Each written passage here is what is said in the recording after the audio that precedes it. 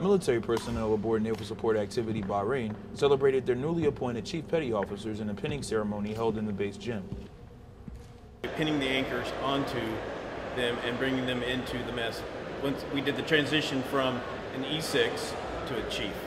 It's an invigorating feeling. It rejuvenates me every year, this whole chief transition season, to be able to see the energies and see what the selectees will be able to bring into our mess. But these are your brothers. These are the people that you can come to with any type of question, any type of problem, and between the years of experience in the mess, we'll be able to find an answer.